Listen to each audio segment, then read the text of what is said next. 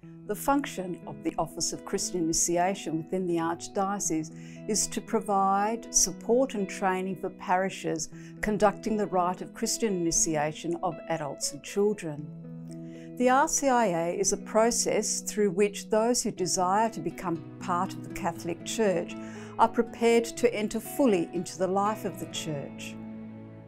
The role of the office is vital to the faith formation process, as the RCIA catechists, as with all catechists, play an important role in the evangelising work of the Church.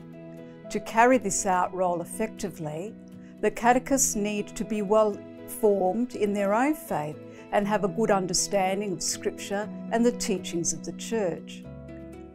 This is important so that they can bring the joy of Christ to people who hunger for meaning in their lives and yearn to know about God through the Catholic faith. We are reminded in the letter of St. Paul to the Romans to welcome one another as Christ has welcomed you.